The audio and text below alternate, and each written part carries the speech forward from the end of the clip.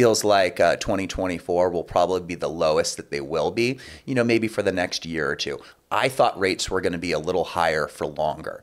And in some ways, I would have actually encouraged that because that's what felt a little more natural.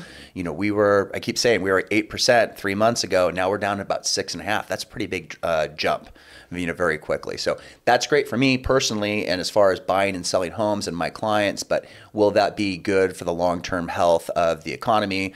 We shall see. Yeah. Where do you think interest rates need to be at to really get the market back up and humming again? I think if we get into the high fives, that is going to be a real breakthrough. When we were at 7 and now into the high sixes, that brought in another section of buyers. And if we get that into the low sixes or high fives, I think things will really start to move again. And, we're already seeing multiple offers in a lot of different price points and, different cities. It's going to make housing more affordable, and it's going to bring more buyers out into the market again. What's that going to do? It's going to push the prices back up. So one of the things that I do see happening or could see happening in 2024 is all of the gains that we lost in 2022.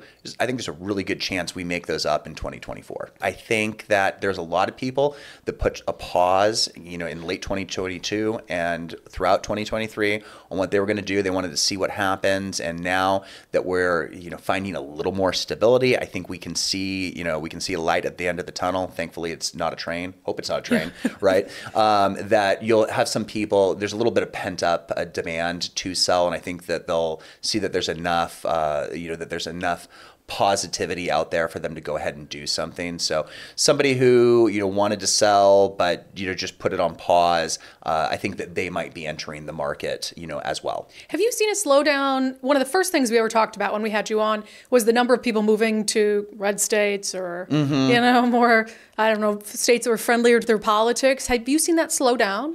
I've personally seen that slow down, as well as, just general talk about it. I mean, there was such a push of people moving around, during the pandemic, 2020 through 2022.